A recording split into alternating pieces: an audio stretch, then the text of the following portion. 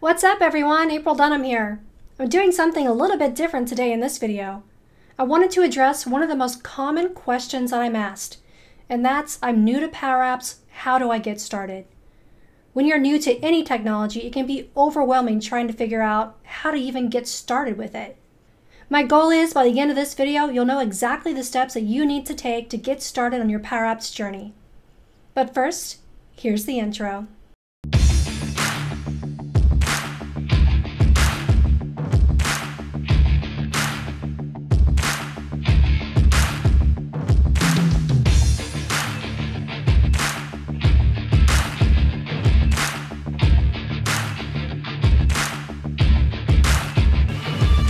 The very first step in getting started with Power Apps, before you even worry about learning the technology, is getting the tools that you need.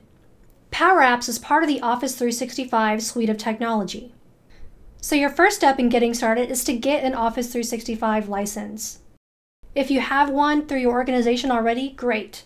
If not, you'll want to go out to developer.microsoft.com and enroll in the Microsoft 365 Dev program. What this is going to do for you is give you a free Office 365 license that, as long as you're using it, it will be renewed. With this license, you get 25 user license that you can use, and you can use it to your heart's content to test and dev anything out.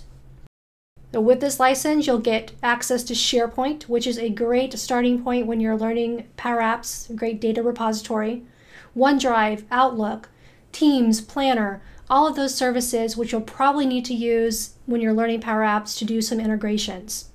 You'll also get the Office 365 seeded versions of Power Apps and Power Automate.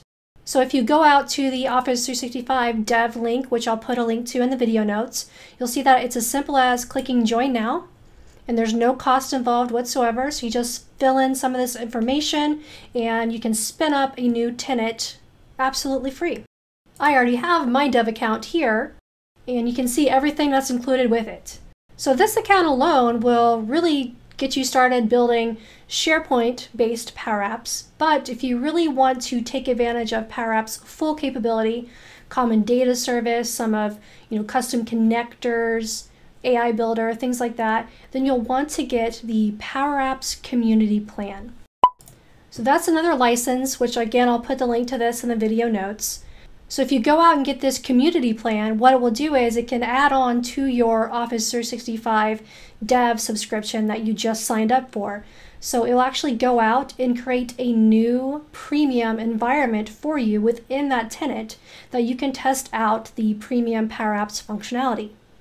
So to get the true Power Apps experience, you'll definitely want to use this community plan. And again, 100% free for Dev use to learn and build development Power Apps. And you'll see here, if I go to my Power Apps portal, I've already signed up for that Power Apps community plan. So if I click on my environment tab, you'll see that I have this new April Dunnam environment, which is my premium Power Apps environment. All right, so the first big hurdle is out of the way. You have the tools that you need to get started. The next piece of this is to get a base level understanding of what Power Apps is. And where I like to point people to get a good, just base level understanding is the Microsoft Learn documentation. So you see there's this Get Started with Power Apps module here. This will walk you through the building blocks of Power Apps. It has some exercises built within it and a knowledge check. So it's a great starting point. There's additional modules in here for creating Canvas apps. And also, if you want to extend your Power Platform knowledge of not Power Apps alone, but Power BI or Power Automate, there's modules on Microsoft Learn for that also. The next thing I'm going to point you to is the Power Apps templates that are in there in the Power Apps portal. So if you go to the home page of Power Apps, go to make.powerapps.com, you'll see an option down here for all templates. And there's actually one template that I really want to point out to you, and that's this Power Apps training template. This is a template that Microsoft offers that's sole purpose is to teach you how to use Power Apps. Pretty clever, right? So what you can do is just go and click on that template, click Create, and after you create that and open it up here in edit mode, you'll see you have this nice Power App that walks you through some basics of Power Apps. So you can click on each of these screens and you'll see that it has steps that you can click to kind of walk you through learning different elements. And if you play the app here, you can click resources, and it even has links embedded. So this basic screen, for example, is walking you through how to change the fill color of a box. So you can look at the steps there on the right, click on the objects here on the left, and follow the instructions to learn a lot of essential basics of Power Apps. This one template is going to show you valuable information like formulas, variables, working with the camera, publishing your apps, gallery basics, and filtering. Once you've did the Microsoft Learn documentation and walked your way through this template app, you'll have a pretty good, solid base level understanding of Power Apps. After you've walked through this training template, I really think the next best step is to just do the thing and build something.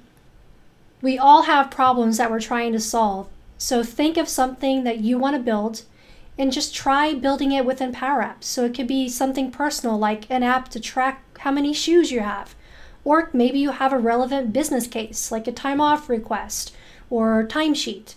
Pick something that is simple and kind of dip your toes in there and get started. And as far as the data source, stick with what you already know. If you already have a SharePoint background, go with SharePoint as a data source. If you're not comfortable with SharePoint, start off by using an Excel spreadsheet as your data source. So let the technology meet you in the middle and go with that.